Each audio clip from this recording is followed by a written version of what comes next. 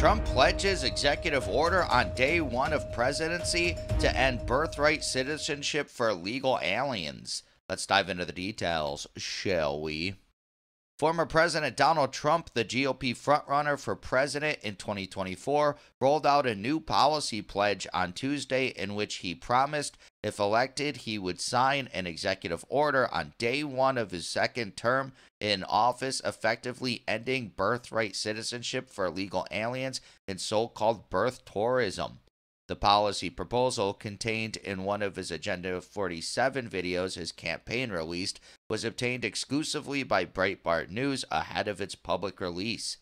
As part of my plan to secure the border, on day one of my new term in office, I will sign an executive order making clear to federal agencies that under the correct interpretation of the law going forward, the future children of illegal aliens will not receive automatic U.S. citizenship, Trump says in the slightly more than 3-minute long video.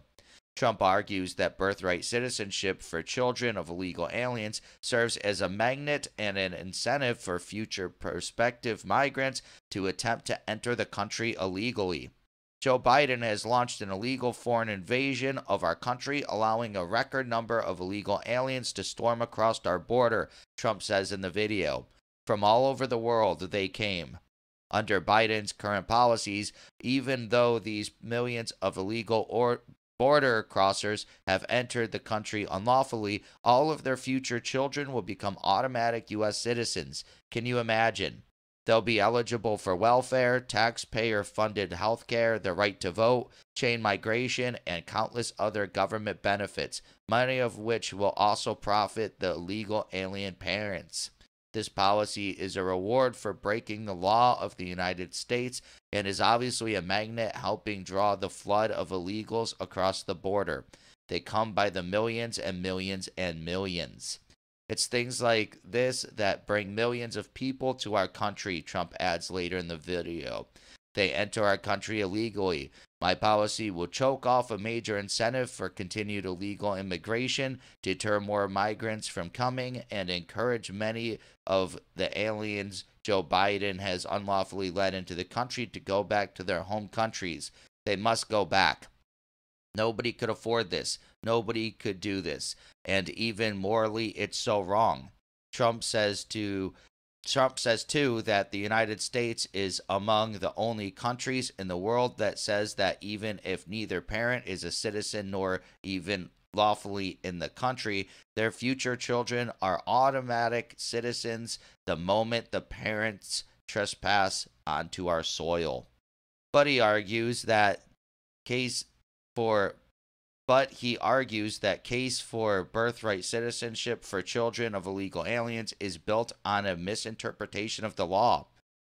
As has been laid out by many scholars, this policy is based on a historical myth and a willful misinterpretation of the law by the open borders advocates, Trump says in the video.